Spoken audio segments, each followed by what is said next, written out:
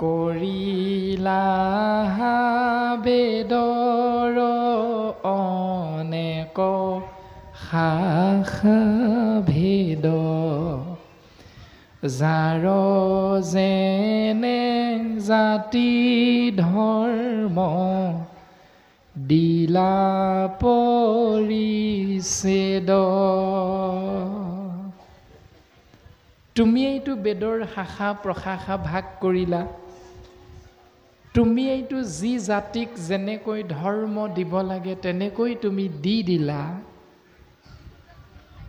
তুমি এইটো ভাৰত ৰামায়ণ আদি অষ্টাদশ মানে 4 বেদ 14 শাস্ত্ৰ 18 পুৰাণ তুমি ৰচনা কৰিলা যাৰ কাৰণে জগতত ব্যাপিলে তোমাৰ মহাযশ যাৰ কাৰণে জগতত তোমাৰ খ্যাতি বিয়পি গ'ল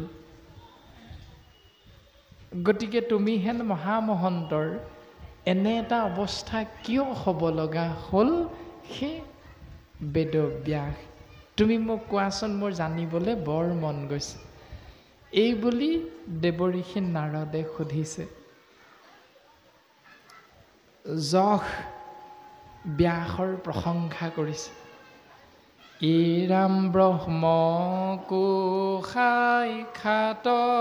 তুমি কৰা সমাধিত তথাপি তোমাৰ কেনে অসন্তুষ্ট চিত্ত কহিও কৰিষি মুত ইহাৰ কাৰণ শুনি প্ৰণিপাতে ব্যাসে বুলিলা বচন তুমিতো ব্ৰহ্মক আবাহন কৰাৰ লগে লগে স্বয়ং ব্ৰহ্ম আহি তোমাৰ সন্মুখত উপস্থিত হৈ যাবলৈ বাধ্য হৈ যায় তথাপিতো তোমাৰ চিত্ত স্থিৰ নহয় তথাপিতো তোমাৰ মন স্থিৰ হোৱা নাই কিবা যেন উগুল থুগুল ভাৱনা এটাত তুমি অশান্তি ভোগ কৰি আছা তুমি কবানে ব্যাস কিয় তোমাৰ এনেকুৱা হৈছে এই কথাখিনি শুনাৰ লগে লগে কহিওক ঋষিমুত ইহাৰ কাৰণ এই বুলি কাৰণটো সোধাৰ লগে লগে ব্যাসদেৱে শুনি প্ৰণিপাতে ব্যাসে বুলিলা বচন মহামানী ব্যাসে ক'বলৈ ধৰিছে কি বুলি ৰাম হওঁ যদি আমি বেদ শাস্ত্ৰত পাৰ্গত কৰুণীতে ঈশ্বৰ অৰ্পণা কৰ্ম যত মহাজ্ঞান পূৰ্ণ আমি জগতে প্ৰখ্যাত সন্ত সমাধিতে ব্ৰহ্ম আপুনি সাক্ষাৎ হেৰা দেৱঋষি নাৰদ হয় মই যদিও বেদশাস্ত্ৰত পাৰ্গত হয় মহাজ্ঞানপূৰ্ণ বুলি যদিও মোৰ যশ কীৰ্তি জগতত প্ৰচাৰ হৈ গ'ল যদিও মই ভগৱন্ত পৰম ব্ৰহ্মক আবাহন কৰাৰ লগে লগে পৰম ব্ৰহ্ম আহি মোৰ সন্মুখত উপস্থিত হ'ব লগা হয় তথাপিতো নুগুছে মোৰ মনে অসন্তোষ নপাওঁ বিমৰিষি কিবা কৰি আছোঁ দুখ তথাপিতো মই দেখোন ভাবিয়ে পোৱা নাই মোৰনো অপৰাধটো ক'ত হৈ গ'ল মইনো কি দুখ কৰিলোঁ ভগৱন্তৰ ওচৰত যে মোৰ মন স্থিৰ নোহোৱা হ'ল মই এক মনে এক ধ্যানে ব্ৰহ্মক আৰাধনা কৰিব নোৱাৰা হ'লোঁ ইয়াৰ উত্তৰটো মই ভাবি পোৱা নাই দেৱঋষি নাৰদ।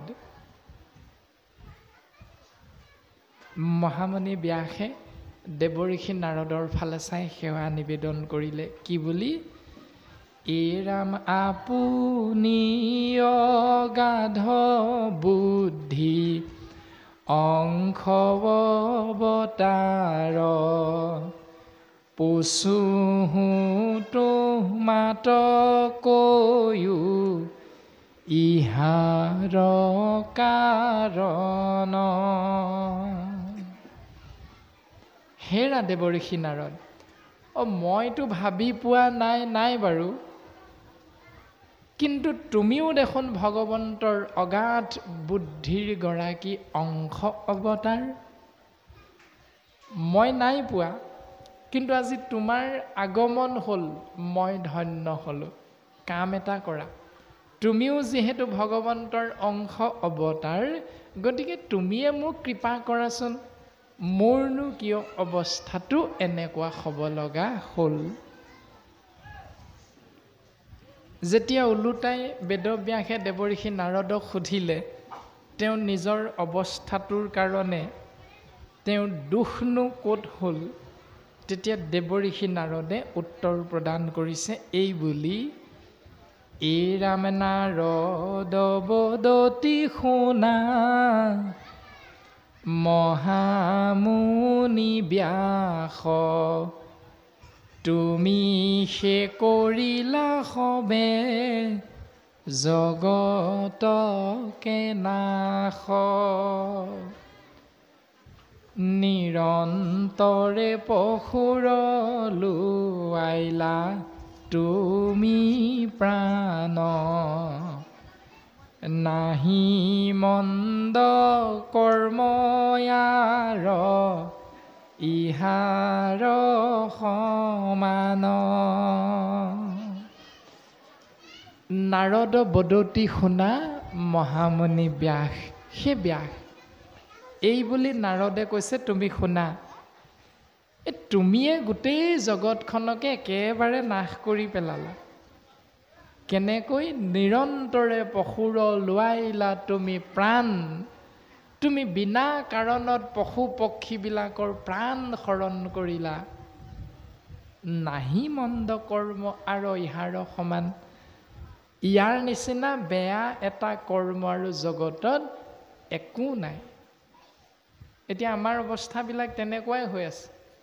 কৰ্ম মাৰ্গ আৰু জ্ঞান মাৰ্গক আমি আশ্ৰয় কৰাৰ কাৰণে কোনোটি গৃহস্থী পৰিয়ালেই আজিৰ যুগত সুখ শান্তিৰে বাস কৰিব পৰা নাই। শ্ৰীমন্ত শংকৰদেৱ সংঘৰ ভকত হৈও যদি আমি তেনেকুৱা কিছুমান নিয়ম পালন কৰোঁ, ধৰি লওক আপোনাৰ মোৰ পুত্ৰই, আপোনাৰ মোৰ সন্তানে চৰকাৰৰ চাকৰি নেপালে, ব্যৱসায় কৰিবলৈ লৈ ব্ৰইলাৰ বিক্ৰী কৰা এটা ব্যৱস্থাক আদৰি ল'লে। তাৰ পাছত তিনিআলি বা চাৰিআলি চুকতে হাঁহ পাৰ কুকুৰা আদি কাটি মাংস বিক্ৰী কৰি নিজৰ গৃহস্থীখন চলাবলৈ ধন টকা পইচা উপাৰ্জনৰ পথ এটা বাছি ল'লে। কেলে? গীতা শাস্ত্ৰত দেখোন কৈছে কৰ্মই ধৰ্ম, মই কৰ্মহে কৰিছোঁ। এতিয়া দেৱঋষি নাৰদে ক'লে নিৰন্তৰে পশুৰ লোৱাইলা তুমি প্ৰাণ, বিনা কাৰণ আপুনি মই বেলেগ উপায়েৰেও গৃহস্থী ধৰ্ম টকা পইচা ঘটি আপুনি মই গৃহস্থী সংসাৰ চলিব পাৰিলোহেঁতেন। কেৱল যে হাঁহ কুকুৰা গাহৰি এইবিলাক কাটি মাংস কাটি বিক্ৰী কৰিলেহে আপোনাৰ মোৰ যেন পৰিয়ালটো চলিব, এই বুলি ভাবিয়ে ল'লোঁ আপুনি মই। গতিকে দেৱঋষি নাৰদে ক'লে যে এনেধৰণে তুমি যিখিনি নকৰিবলগীয়া বেয়া কামক কৰ্মক তুমি জীৱৰ ধৰ্ম বুলি কৈ দিলা, সেইকাৰণে জীৱবিলাকে এই আদৰ্শ পালন কৰিবলৈ গৈ জীৱবিলাক অধোগতি যাব লগা হ'ল। এইটোৱে বৰ্তমান আপোনাৰভাৱে জানে কামাখ্যা মন্দিৰত কিমান ছাগলী মহ আজি কুপতি এই বিশ্বায়নৰ যুগত বিজ্ঞানৰ যুগতো বলি দিব লগা হয় দেৱীৰ আগত যেন বলি দিলেহে দেৱী সন্তুষ্ট হয় কোনোবা ভাগৱত কীৰ্তন দশম ঘোষাৰ ৰত্নাৱলী আনহে নেলাগে কোনোবা ভাগ পুৰাণত লিখা আছে নেকি যে দেৱীক পূজা কৰিবলৈ বলি দিবই লাগিব বলিদান হ'বই লাগিব এইবিলোতো কতো লিখা নাই হয় লিখা আছে বলি দান কৰিব লাগিব বলি মানে কি ত্যাগ কৰা দান দিব লাগিব কি দান দিব লাগিব আপোনাৰ মোৰ শৰীৰত থকা কুৰ্চুত কপট দম্ভ দেশ অহংকাৰ ভাৱনাবিলাক ত্যাগ কৰিব পৰা ব্যৱস্থাটোক বলিদান বুলি কৈ আছে বেলেগ নহয় বলি নামৰ এজন ৰজাৰ কাহিনী আপোনাসৱ সমস্ত জনাই জানে প্ৰহ্লাদৰ বংশধৰ বলি ৰজা ভগৱন্ত পুৰুষে বামন অৱতাৰ ধাৰণ কৰি বলি ৰজাৰ ওচৰত 3 পদ ভূমি বিচাৰি গৈছিল সকলোৱে জানো আমি 3 পদ ভূমিৰ 2 পদ ভূমি দিব পাৰিলে 3 নম্বৰ পদ ভূমি দিবলৈ নোৱাৰাৰ কাৰণে নিজৰ শিৰ ভগৱন্তৰ চৰণত সমস্ত অৰ্পণ কৰি দিলে তাৰ পাছত ভগৱন্ত পুৰুষে নিজৰ চৰণ বলি ৰজাৰ শিৰত ৰাখি বলিক পাতালে পঠাই দিলে তাৰ মানে বলিদান বলিয়ে প্ৰতিশ্ৰুতিবদ্ধ হৈ নিজকো ভগৱন্তৰ চৰণত অৰ্পণ কৰি দিবলৈ কুণ্ঠাবোধ কৰা নাছিল সেয়া হ'ল দান বলি ৰজাই যি ধৰণে ভগৱন্তৰ চৰণত নিজকে অৰ্পণ কৰি দিছিল তদনুৰূপ আপুনি মই জীৱবিলাকেও সেই ধৰণে ভগৱন্তৰ চৰণত যি দিনাই নিজকে অৰ্পণ কৰিব পাৰিম লগতে ইষ্ট মিত্ৰ কুটুম্ব সমস্ত পিতৃ মাতৃ পুত্ৰ কন্যা নিজৰ পৰিবাৰ আনহে নেলাগে নিজৰ দেহ সমস্ত মন প্ৰাণ যি দিনাই অৰ্পণ কৰিব পাৰিম সেয়াই হ'ল বলিদান এতিয়া আমাৰ শাস্ত্ৰই কৈ আছে কৰবাত আপুনি মই লাগি আছো কৰবাত ও বোলে গোসাঁই আছে সদিয়াতে আমি আছো ইয়াত পৰি পৰি সেৱা কৰো কথা লৰে শিৰা গোসাঁই আছে সদিয়াত মানে উজনিত আপুনি মই আছো নলবাৰীত কঁঠাল গছ এজোপাৰ ওপৰলৈ ওলাই থকা হীৰাডালতে ধৰি বন্তি এগছি দি লৈ ধূপ ধূনা জ্বলাই আৰু মুঠতে নাম গাবলৈ লাগি গ'লো বোলে গোসাঁই ক'ত আছে সদিয়াত তুমি কি কৈছা গোসাঁই সেৱা কৰিছো বোলে পাবগে নাই পাবগে দিয়ক আমাৰ স্বভাৱটো হৈ আছে তেনেকুৱা এতিয়া তেনেকুৱা ভক্তিৰ দ্বাৰা ব্যভিচাৰী ভক্তি বুলি সিদ্ধান্ত দিছে এই ব্যভিচাৰ ভক্তিৰ দ্বাৰা ঈশ্বৰক জীৱই লাভ কৰিব নোৱাৰিব সেইকাৰণে হে ব্যাস তুমি কি কৰিলা আকস্মিকে লোকক কৰাইলা হিংসা ধৰ্ম নবুজিলা তুমিও বেদৰ তত্ত্ব মৰ্ম তুমি হিংসাকেই জীৱৰ মাজত ধৰ্ম বুলি প্ৰচাৰ কৰি দিলা প্ৰকৃততে তুমিও বেদৰ তত্ত্ব মৰ্ম বুজি নাপালা ব্যাস এতিয়া অকণমান আগতে 2 ঘণ্টামানৰ আগত আমি যে দুখাৰী বাক্য কোৱা হৈছিল সত্যৰ সদায় জয় অহিংসাই পৰম ধৰ্ম মনত আছেনে আছে এতিয়া ইয়াত পুনশ্চ ক'লে আকস্মিকে লোকক কৰাইলা হিংসা ধৰ্ম জাতিৰ পিতা মহামানৱ মহাত্মা গান্ধীয়েও হাতত গীতা শাস্ত্ৰভাগী লৈ গীতা শাস্ত্ৰভাগীৰ এক আমোঘ অস্ত্ৰ ব্যৱহাৰ কৰি ভাৰতবৰ্ষ স্বাধীন কৰিলে অষ্টভাগীৰ নাম কি অহিংসাই পৰম ধৰ্ম ভাৰতবৰ্ষ স্বাধীন কৰিলে না আপুনি মই মহাত্মা গান্ধী কি বুলি কওঁ জাতিটোৰ পিতা মানুহৰ ভিতৰত মহামানৱ বুলি কওঁ যদি সেইজনাই অহিংসা নীতি আঁকোৱালি লৈছিলে গীতা শাস্ত্ৰৰ সহায় লৈ আপুনি মই কেলে সেই নীতিটো পালন নকৰোঁ যদিহে জাতিৰ পিতৃ হয় পিতৃস্বৰূপে যদি পুত্ৰ হিচাপে আপুনি মই পিতৃৰ কথাই নামানো তেতিয়াহ'লে আপোনাৰ মোৰ অধোগতি নহয় কি হ'ব এতিয়া আমাৰ অৱস্থাটো কি হৈছে আমিও পঢ়ো অহিংসাই পৰম ধৰ্ম কিন্তু পঢ়াৰ নীতিটো অকণমান বেলেগ হৈ আছে কেনেকুৱা অ হিয়গুই হ তাত অচৈকাৰ অনুচং দন্তিয়া হ তাত আকাৰ অচৈ অহিংসাই পৰম ধৰ্ম লিখোঁতে ঠিকেই লিখোঁ পঢ়োঁতে কি বুলি পঢ়োঁ জানেনে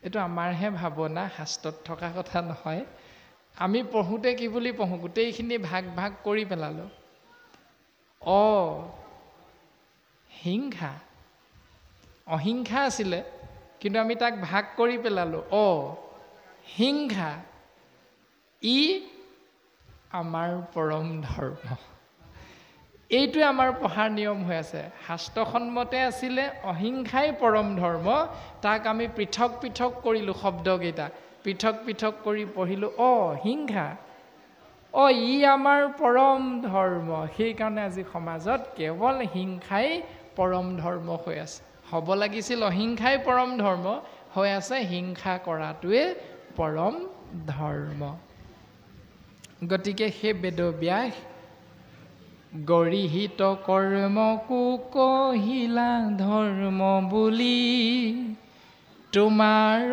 বচনে লোক নাখিল সমূলি গৰিহিত মানে বেয়া কৰ্মকো তুমি ধৰ্ম বুলি জীৱৰ মাজত প্ৰচাৰ কৰি দিলা সেইকাৰণে তোমাৰ বচনে লোক নাখিল সমূলি তুমি কৈ যোৱাৰ কাৰণে স্বয়ং ব্যাসদেৱেই কৈ থৈ গৈছে এই বুলি ভাবি লৈ জীৱবিলাকে সেই নীতি আদৰ্শকে ধৰ্ম বুলি পালন কৰিবলৈ যোৱাৰ কাৰণে জীৱবিলাক পৰম গতিৰ বিপৰীতে অধোগতি হ'ব লগা হ'ল নৰকগামী হ'ব লগা হ'ল এই ৰামে স্বভাৱে লম্পট বিষয়তয় অনুৰাগ স্বৰ্গ পাইব বুলি ৰংগে কাটৈ শংখ চাগ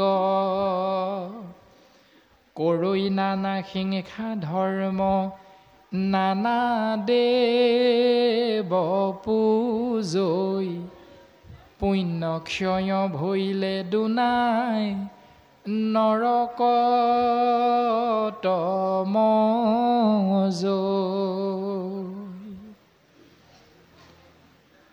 স্বাভাৱিকতে যিসকলে জীৱৰ বিষয়তহে কেৱল অনুৰাগ মানে মোৰ ধন মোৰজন মই হলো মহাজন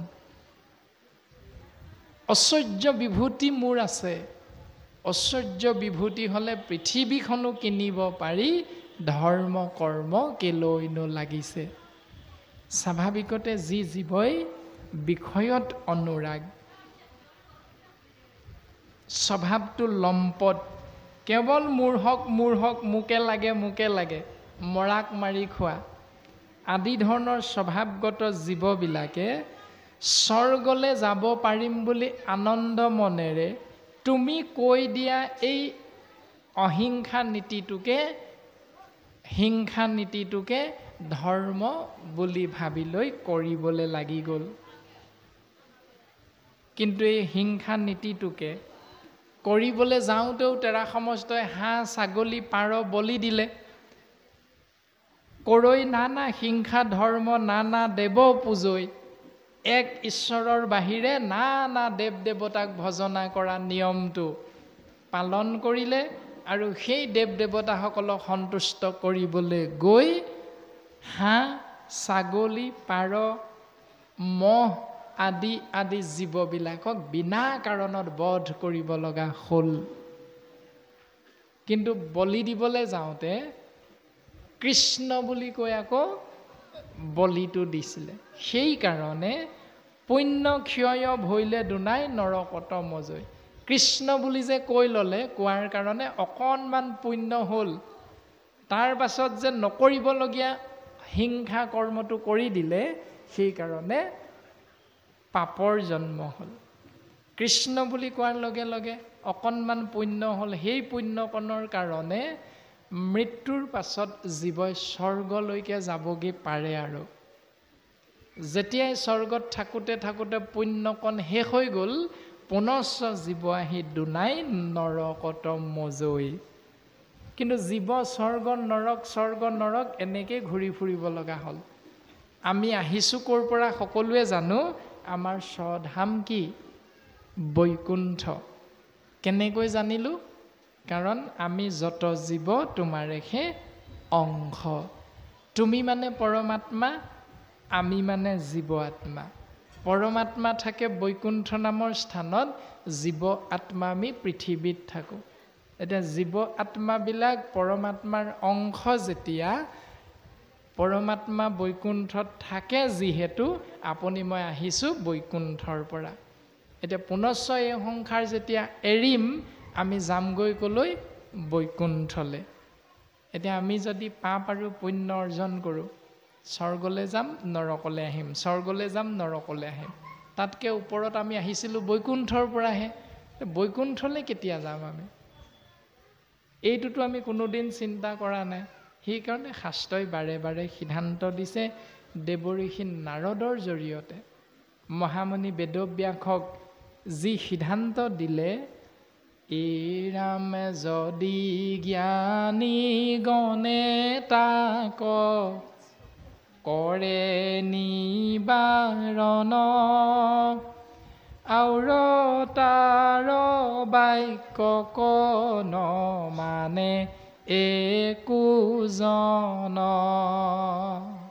হেৰা ব্যাস এটা সময়ত জ্ঞানী পুৰুষৰ জন্ম হ'ব নহয় তেতিয়া সেই জ্ঞানী পুৰুষজনে কৈ দিয়ে হেৰা ব্যাসদেৱে 4 বেদ 14 শাস্ত্ৰ 18 পুৰাণত এই নীতিবিলাকক পালন কৰিবলৈ ক'লে বুলিয়েই আমি ইমান মৰমেৰে ঘৰতে পোহপাল দিয়া হাঁহ পাৰ ছাগলী আদি জন্তুবিলাকক মাতিলেই হাততে আহি খাই ধান চাউলকেইটা ইমান মৰম কৰি তুলি তালি ডাঙৰ দীঘল কৰা এই জন্তুকেইটাক টকা 500 দুখৰ কাৰণে লোভ কৰি দেৱীৰ আগত দেৱ দেৱতাৰ আগত বলি দিবলৈ নিদিওঁচোন দিয়া এই বুলি যদি কেনেবাকৈ এটা সময়ত জ্ঞানী পুৰুষে সমাজত বাকীসকলৰ আগত ক'ব তেতিয়া কি হ'ব জানানে আউৰ তাৰ বাক্য নমানে কোজন সেই জ্ঞানী পুৰুষজনৰ সিদ্ধান্ত কোনো জীৱই মানি নল'ব সেই ব্যাস বিপৰীতে তেওঁক কি বুলি ক'ব জানানে বুলৈ উপালম্ভ কৰি বচন খণ্ডিত ব্যাসতো অধিক ভৈল এহেন্তে পণ্ডিত এইজনলৈ চোৱা ক'ৰ পৰা আহিলে হে ৰাইজন বোলে কোনজন এইজন আকৌ স্বয়ং ব্যাসেই আমাক কৰিবলৈ কৈ থৈ গ'ল শাস্ত্ৰত এইজন আকৌ ওলালহি দেখা ব্যাসতকৈও পণ্ডিত আমাক এইবিলাক কৰ্ম কৰিব নালাগে বুলি বাধা দিবলৈ আহিলে গতিকে হে বেদব্যাস দুই ধৰণে কেৱল তোমাৰ গাতেই দুখ হৈ যাব প্ৰথম ব্যাসে ক'লে কাৰণেহে আমি কৰি আছোঁ সেইকাৰণে প্ৰথম দুখ তোমাৰ গাতে পৰিলে যদি কোনো জ্ঞানী লোকে কয় নকৰিবাচোন তেতিয়াও আকৌ ক'ব এজন ব্যাসতকৈ পণ্ডিত ওলালেহি গতিকে পোনপটীয়াভাৱেই হওক বা আওপকীয়াভাৱেই হওক কেৱল দুই ধৰণে তোমাকেই জীৱ দুখাৰোপ কৰিব সেই ব্যাস প্ৰকৃতি কহিলা তুমি আনকহে ধৰ্মক নকৈলা প্ৰখ্যাত কৰি কৃষ্ণ কীৰ্তনক সিজিল তোমাতৰি সি পৰম অন্যায় নাহি সুস্থ চিত্ত তব হেহি অভিপ্ৰায় এইটোৱে মূল কাৰণটো যে তুমি কৃষ্ণ কথা নকৈ তুমি আন কৰ্মবিলাকক ধৰ্ম বুলি তুমি প্ৰখ্যাত কৰি জীৱৰ মাজত প্ৰচাৰ কৰি দিলা 4 বেদ 14 শাস্ত্ৰ 17 পুৰাণৰ জৰিয়তে সিজিল তোমাতৰ ঋষি পৰম অন্যায় এইটোৱেই হ'ল তোমাৰ একমাত্ৰ অপৰাধ। সেইকাৰণেহে তোমাৰ চিত্ত স্থিৰ হোৱা নাই, তোমাৰ মন কেৱল উগুল থুগুল সেই ব্যাস। এতিয়া এই ধৰণে পদচন্দই আমাক সুন্দৰভাৱে উপদেশ প্ৰদান কৰিলে। ইয়াৰ পাছতো যদি আপুনি মই উত্তম শাস্ত্ৰ ভাগৱতৰ নীতি আদৰ্শ ত্যাগ কৰি নানা ক্ষুদ্ৰ ক্ষুদ্ৰ দেৱ দেৱতাক পূজা অৰ্চনা কৰা নীতি নিয়ম পালন কৰি থাকোঁ, তেতিয়াহ'লে এইটো হ'ব আপোনাৰ মোৰ অপৰাধ। কিয়নো আপুনি মই শংকৰদেৱ মাধৱদেৱৰ শিষ্য। মাধৱদেৱ শাক্ত ধৰ্মী আছিল। বিভিন্ন দেৱ দেৱতাক বলি বিধান পূজা অৰ্চনাৰ জৰিয়তে জীৱৰ গতি হ'ব বুলি কৈছিল। কিন্তু যেই মুহূৰ্ততে শংকৰদেৱক লগ পালে, মণিকাঞ্চন সংযোগ বুলি সিদ্ধান্ত হ'ল আৰু শংকৰদেৱৰ নিগম শাস্ত্ৰৰ যুক্তিৰ ওচৰত মাধৱদেৱে শৰণাপন্ন হ'ল। শংকৰদেৱে সিদ্ধান্ত দিলে, কৃষ্ণক পূজিলে পূজা সমস্তৰে হয়, পৃথকে পূজিলে পূজা কেহু নলয়।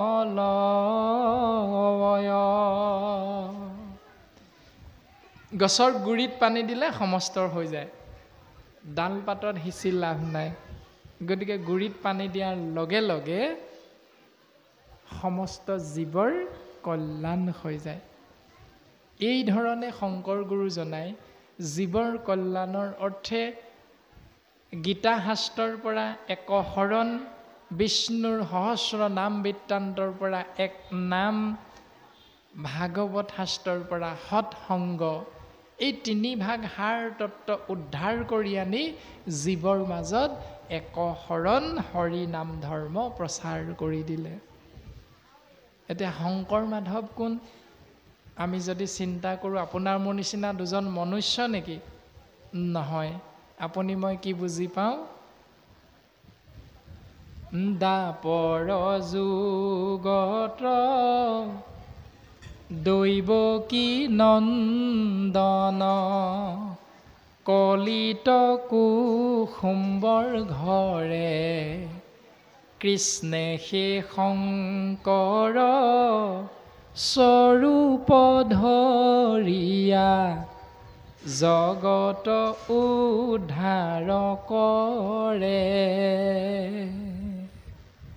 দাপৰ যুগৰ যি দৈৱকী নন্দন কৃষ্ণ আপুনি মই ঈশ্বৰ বুলি বুজি পাওঁ, সেইজনাই কলি যুগত কুসুম্বৰৰ গৃহত শংকৰ নাম লৈ জগতক পুনৰ উদ্ধাৰ কৰাৰ নিমিত্তে গুৰুৰূপে অৱতাৰ ধাৰণ কৰিলে।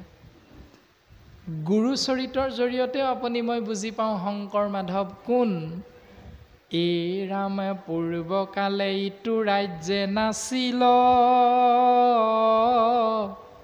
ভকতি নানা দেৱ পূজা মাত্ৰ, আচৰে সম্প্ৰতি। পূৰ্বকালে এই ৰাজ্যখনত ভক্তি মাৰ্গ নাছিল। কেৱল ক্ষুদ্ৰ ক্ষুদ্ৰ দেৱ দেৱতাসকলক ভজনা কৰা বলি বিধান প্ৰথা নিয়মটো জীৱই পালন কৰি আছিল। নানা দেৱ পূজন কৰয় বলিদান, শংখ চাগ মহিষ কাটৈ অসংখ্য প্ৰমাণ। নানা দেৱ পূজন, নানা দেৱতাক পূজা কৰে। কেনেকে? শংখ চাগ মহিষ কাটৈ অসংখ্য প্ৰমাণ। হাঁহ ছাগলী পাৰ আদিবিলাক বলি দি দি নানা দেৱ দেৱতাক পূজা অৰ্চনা কৰা নিয়মটো জীৱই পালন কৰি আছিল। এতিয়া এই নিয়মটো পালন কৰাৰ বাবে জীৱ পৰম গতি নে অধোগতি হৈছিল? অধোগতি মানে নৰকগামী হৈছিল। এতিয়া আপুনি মই জীৱ কাৰ সন্তান? ব্ৰাহ্মণ, ক্ষত্ৰিয়, বৈশ্য, শূদ্ৰ চাৰি জাতিৰ পিতৃ কোন? এজন। নামটো কি? কৃষ্ণ। ভাগৱত শাস্ত্ৰই সিদ্ধান্ত দিছে ভগৱন্ত ঈশ্বৰ কৃষ্ণদেৱৰ মুখ পদ্মখনতে ব্ৰাহ্মণৰ জন্ম হ'ল, বাহুহন্তে ক্ষত্ৰিয়ৰ জন্ম হ'ল, উৰু আৰু চৰণৰ হন্তে বৈশ্য আৰু শূদ্ৰ জাতিৰ জন্ম হ'ল। চাৰিও জাতিৰ তেতিয়াহ'লে পিতৃ কোন? এজন কৃষ্ণ। এতিয়া আপোনাৰ মোৰ নলবাৰী বালিতাৰা অঞ্চলত যদি কেনেবাকৈ আপোনাৰ মোৰ সন্তান বেয়া হয় স্বভাৱ চৰিত্ৰ, তেতিয়াহ'লে আপোনাৰ মোৰ সন্তানৰ স্বভাৱ চৰিত্ৰ বেয়া হ'লে গাঁৱৰ বাকীসকল বাপ আয়ে কি বুলি ক'ব? হেৰা, অকণমান আগতে যে অভদ্ৰ আচৰণ কৰি আমাৰ ওচৰৰ পৰা গুচি গ'ল, কাৰ ল'ৰা হে? চিনি পোৱা দুজনে ক'ব কেলে আমুকৰ ল'ৰা আকৌ। এৰা, দেউতাক দেখোন তেনেকুৱা নহয়। এই ল'ৰাটোৰ অৱস্থা কিয় এনেকুৱা হ'ল স্বভাৱ চৰিত্ৰ? নক'বা আৰু, দেউতাকৰনো কি ভাল? এই বুলি দুই এজনে অকণমান আলাপ আলোচনা কৰি আনন্দ পাব। এতিয়া সন্তান বেয়া যে স্বভাৱটো, দোষী কোন হ'ল? পিতৃ মাতৃ। আপুনি মই স্বাভাৱিকতে পিতৃ মাতৃকে জগৰীয়া কৰিম। এতিয়া সন্তানৰ বেয়া স্বভাৱৰ কাৰণে গাঁৱৰ বাকীসকলে চিন্তা কৰিব নেকি? নকৰে। বাকীসকলে আনন্দ পাব, এই মাকলে কি নেচাবা, কি ভেম, পুতেকৰ আকৌ অৱস্থা এয়া। দেউতাকৰতো কথাই নাই, ফিট মাৰোঁতেই জীৱনটো গ'ল দেউতাকৰ। পুতেকৰ অৱস্থা দেখিছা নাই, এয়া য'তে ত'তে পৰিয়ে থাকে, কেৱল অভদ্ৰ আচৰণ। গতিকে সন্তানৰ স্বভাৱটো বেয়া হোৱাৰ লগে লগে ভাল কৰিবৰ কাৰণে দিনে ৰাতিয়ে চিন্তা কৰিব কেৱল পিতৃ মাতৃয়ে। আপুনি ময়ে চিন্তা কৰিব লাগিব। কিন্তু সমাজৰ বাকীসকলে চিন্তা নকৰে, বৰ ভাল পাব, আমুকৰ ল'ৰা এনেকুৱা, খুব ভাল হৈছে দিয়ক, আমি আনন্দ পাম। এতিয়া সেই সূত্ৰে আমি যদি আধ্যাত্মিক চিন্তাৰে কথাখিনি আলোচনা কৰি চাওঁ, তেতিয়াহ'লে উত্তৰটো পাম ব্ৰাহ্মণ ক্ষত্ৰিয় বৈশ্য শূদ্ৰ চাৰিও জাতিৰ পিতৃ যিহেতু কৃষ্ণ, সেইকাৰণে চাৰি সন্তান যেতিয়া বিপথে পৰিচালিত হ'ম, তেতিয়া সেই বিপথে পৰিচালিত হোৱা সন্তানক ভাল মাৰ্গ ভাল পথ দৰ্শন কৰাবৰ কাৰণে চিন্তা কৰিব কেৱল পিতৃয়ে। এতিয়া পিতৃ কৃষ্ণদেৱে কি কৰিছে? অ ইটো লোকতল গৈল কলি পাপ সাগৰত,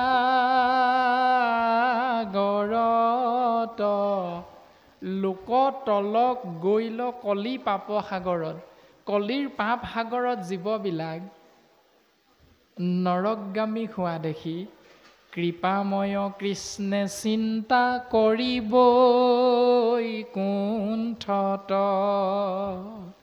কৃপাৰ সাগৰ কৃপাময় আপোনাৰ মোৰ জীৱৰ পিতৃ কৃষ্ণদেৱে বৈকুণ্ঠত চিন্তা কৰিছে, কি হ'ব এতিয়া মোৰ সন্তানবিলাকৰ অৱস্থা।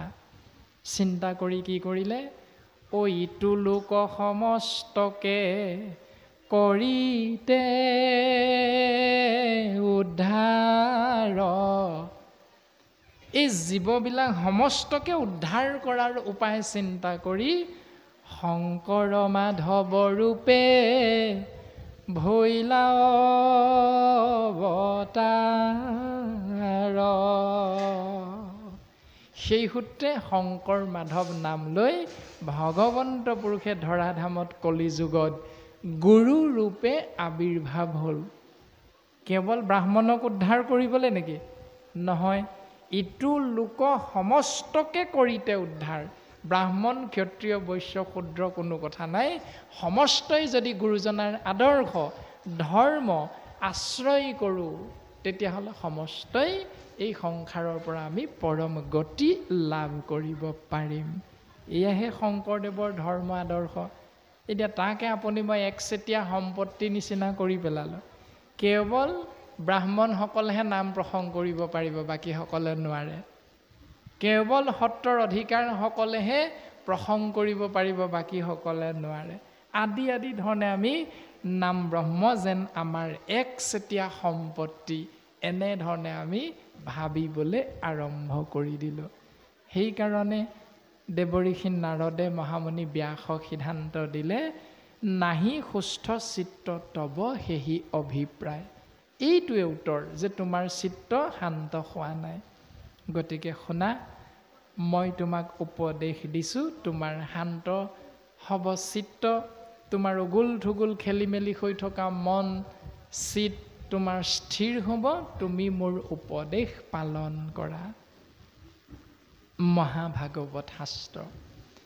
এতিয়া দেৱঋষি নাৰদৰ শিষ্য কেইজন? আমি যদি চিন্তা কৰোঁ 4জন শাস্ত্ৰসন্মতে পাওঁ। দেৱঋষি নাৰদৰ শিষ্য 4জন কোন কোন? এজন হ'ল ব্যাস, কাৰণ দেৱঋষি নাৰদৰ কৃপাধন্য হৈ ব্যাসে ভাগৱত মহাপুৰাণ ৰচনা কৰিলে। 2 নম্বৰতে দস্যু ৰত্নাকৰ, দেৱঋষি নাৰদৰ কৃপাধন্য হৈ মৰাম কৰোঁতে কৰোঁতে ৰাম নাম আশ্ৰয় কৰি মহৰ্ষি বাল্মীকিৰ শাৰীলে উত্তৰণ ঘটিল। 3 নম্বৰতে হ'ল ভক্ত প্ৰহ্লাদ, মাতৃগৰ্ভত থাকোঁতেই দেৱঋষি নাৰদৰ জৰিয়তে ৰাম নাম আশ্ৰয় কৰিব পাৰিলে। 4ৰ্থতে হ'ল ধ্ৰুৱ, যিজনাই বৈ মাতৃৰ ককৰ্থনা সহিব নোৱাৰি অৰণ্যলৈ গৈ ভগৱন্তক উপাসনা কৰিবলৈ বিচাৰিছিল, আৰু দেৱঋষি নাৰদে দ্বাদশী মন্ত্ৰ কৃপা কৰিছিল, ওম নমো ভগৱতে বাসুদেৱায়, যাৰ কৃপাধন্য হৈ ধ্ৰুৱ এজন মহান ভক্তলৈ উত্তৰণ ঘটিল। এতিয়া মহামুনি বেদব্যাসক কি বুলি কৈছে? এই ৰাম মোৰ উপদেশে কৰা ভাগৱত শাস্ত্ৰ, প্ৰচাৰক গোবিন্দৰ গুণ নাম মাত্ৰ। মই উপদেশ দিছোঁ, সেই ব্যাস তুমি শুনা, তুমি এখন শাস্ত্ৰ ৰচনা কৰা, যাৰ নাম হ'ব মহাভাগৱত। য'ত থাকিব কেৱল প্ৰচাৰক গোবিন্দৰ গুণ নাম মাত্ৰ, য'ত কেৱল গোবিন্দৰ গুণ নাম থাকিব। এতিয়া গোবিন্দৰ গুণ নাম আশ্ৰয় কৰিলে কি হ'ব? এই ৰাম গোবিন্দৰ গুণ নাম গোৱাহে বান্ধৱ, গোবিন্দৰ গুণ নাম গোৱা, গোবিন্দৰ নামে সে মুকুতি সাধিব, সবে শাস্ত্ৰ মেলি চোৱা, হে বান্ধৱ সবে শাস্ত্ৰ মেলি চোৱা। এতিয়া শাস্ত্ৰ মেলিলে গোবিন্দৰ নামত যে জীৱৰ মুক্তি হৈছে, আমিতো আজি ৰাতিপুৱা 9 বজাৰ পৰা তাকে বুজি আছোঁ। বাকী নামততো জীৱৰ মুক্তি হ'ব বুলি কোনো গ্ৰন্থই কোৱা নাই। তেতিয়াহ'লে নোকোৱা নিয়ম এটা আপুনি মই ক'ৰ পৰা কেনেকৈ পালোঁ? সেই নজনা নুশুনা নীতি আদৰ্শবিলাক পালন কৰিবলৈ গৈ জীৱ অধোগতি হ'ব। গতিকে চিন্তা আপুনি মই কৰিব লাগিব। এতিয়া গোবিন্দৰ গুণনাম ক'ৰ পৰা পালোঁ? আপুনি মই ব্যাসদেৱে দেৱঋষি নাৰদৰ পৰা পালে, আপুনি মইনো ক'ৰ পৰা পালোঁ? এই ৰামে গোবিন্দৰ গুণ কৰ্ম, কীৰ্তনতে বাঢ়ে ধৰ্ম। গোবিন্দৰ গুণ কৰ্ম যি জীৱই কীৰ্তন কৰিবলৈ সুবিধা পায়, তেওঁৰ হেনো বোলে ধৰ্ম কৰা হৈ যায়। এতিয়া আজি ৰাতিপুৱা 10 বজাৰ পৰা প্ৰাণজিত নামৰ এই শৰীৰটো কীৰ্তন কৰিবলৈ আপোনাৰ ভাৱে ঠেলা মাৰি দিলে, যা 2 নম্বৰ ভক্তিভাগ লৈ লোৱাগৈ।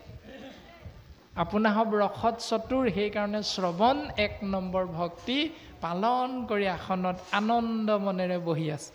ৰসত চতুৰ যিটো জন, কৃষ্ণৰ চৰণে দিয়া মন, পৰম সন্তোষে পিউক ৰস অমৃত। অমৃতময় কৃষ্ণ নামৰ ৰস কৰ্ণ ভৰি ভৰি আপোনাৰ হবে পাণ কৰি আছে। ইমান গেলা গৰমতো ঘৰলৈ যোৱাৰ নামেই লোৱা নাই এতিয়ালৈকে। এইটোৱে হ'ল ৰসত চতুৰ আপোনা হওক মহামহন্ত। এতিয়া নাম আমি কীৰ্তন কৰিলোঁ, প্ৰাণজিত নামৰ শৰীৰটোৱে ধৰ্ম হ'ল, আপোনা হবে শ্ৰৱণ কৰিলে আপোনা হ'বৰ কি লাভ হ'ব? এতিয়া শাস্ত্ৰই উত্তৰ দিছে, এই ৰাম গোবিন্দৰ গুণ কৰ্ম, কীৰ্তনতে বাঢ়ে ধৰ্ম, ও শ্ৰৱণতে পাপ হৈব নাশ। শ্ৰৱণ মহাভক্তি লাভ কৰাৰ কাৰণে আপোনা হ'বৰ হৃদি পদ্ম পবিত্ৰ হৈ গ'ল, নিৰ্মল হৈ গ'ল ভগৱন্তৰ নাম আশ্ৰয় কৰাৰ কাৰণে। কুৰ্চুত কপট অসূয়া অপ্ৰীতি এই ভাৱবিলাক নাইকিয়া হৈ গ'ল। এতিয়া নাম শ্ৰৱণ কীৰ্তন ক'ৰ পৰা পালোঁ? এই ৰামে জানি বান ধৰিলোৱা নাম, দুয়োজনা গুৰুৰ দান। দুজনা গুৰুৰ পৰা আমি লাভ কৰিলোঁ। ও হৃদয়তে হৰি লৈব বাস, হৃদয়তে হৰি লৈব বাস। তেতিয়াহে হৃদয়ত হৰিৰূপী ভগৱন্ত বাসা হ'ব। দুজনা গুৰুৰ কৃপাৰ বশত যি অমৃতময় নাম তত্ত্ব আমি লাভ কৰিলোঁ, সেই মাৰ্গ আমি আশ্ৰয় কৰিব লাগিব। তেতিয়াহে হৰিৰূপী ভগৱন্ত আমাৰ হৃদি পদ্মত বাসা হ'ব।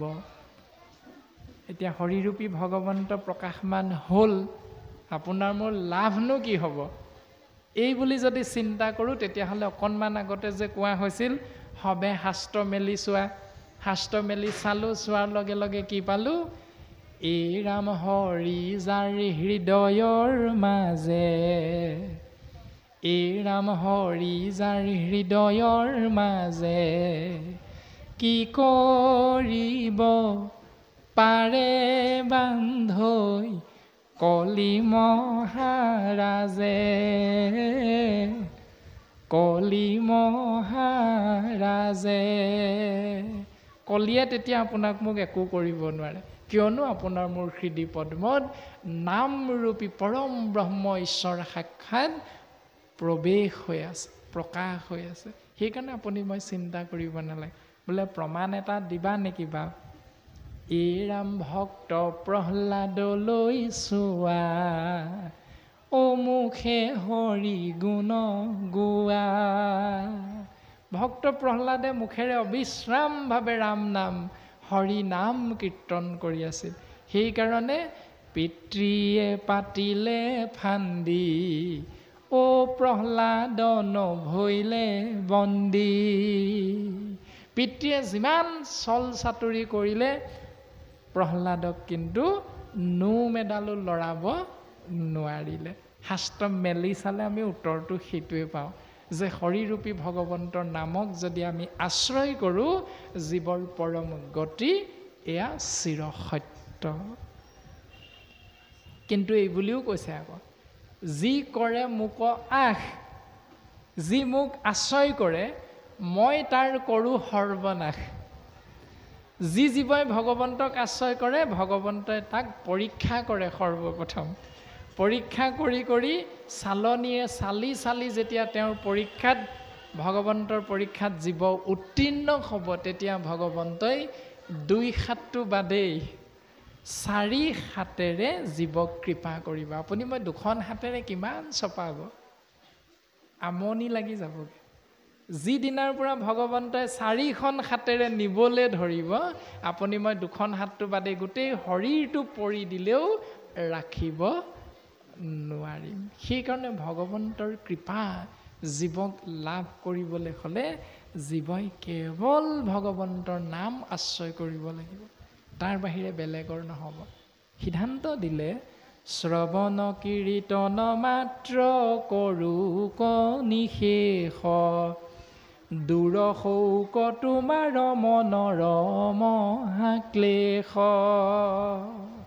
শ্ৰৱণ কীৰ্তন তুমি জীৱৰ মাজত প্ৰচাৰ কৰি দিয়া গোবিন্দ ঈশ্বৰ কৃষ্ণ মহাপ্ৰভুৰ, আৰু তেতিয়াই তোমাৰ মনৰ পৰা অসূয়া অপ্ৰীতি দুখ ক্লেশ নাইকিয়া হৈ যাব।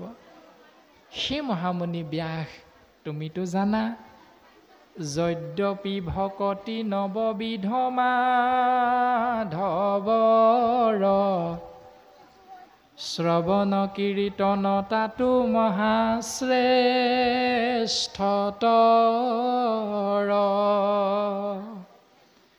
অৰ্চন বন্দন ধ্যান সমস্ততে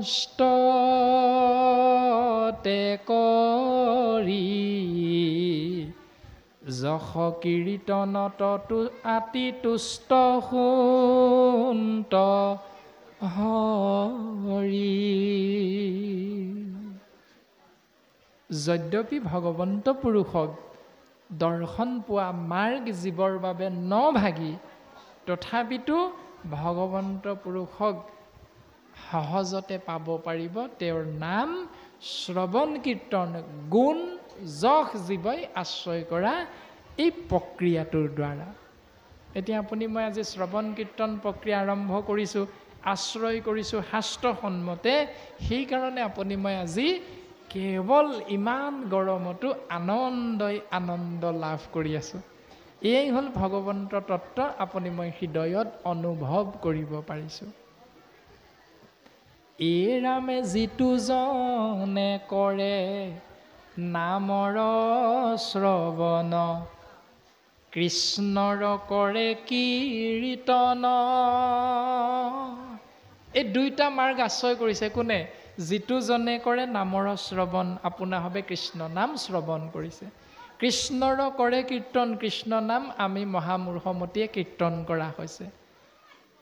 এই ৰামে যিটো জনে কৰে নামৰ শ্ৰৱণ কৃষ্ণৰ কৰে কীৰ্তন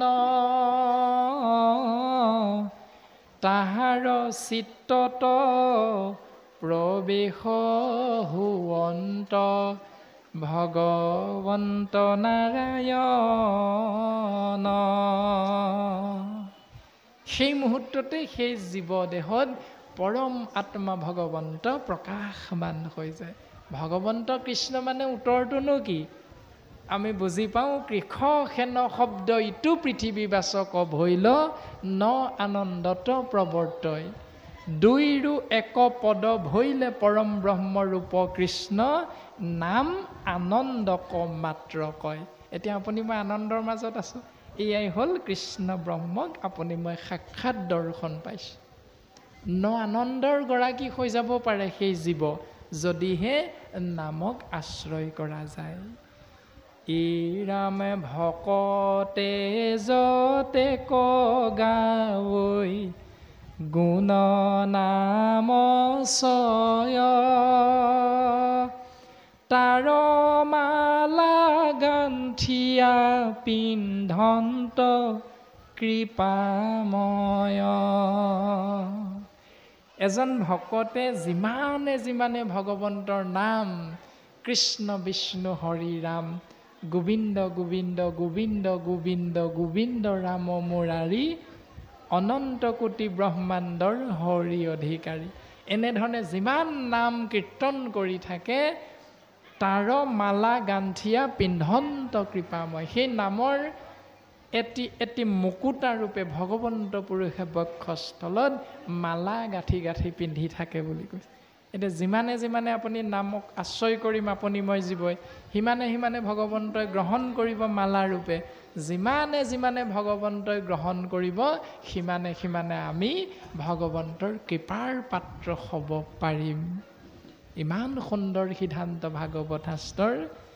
এই ৰামে হেন জানি ব্যাস ঋষি তুমি সৰ্বজান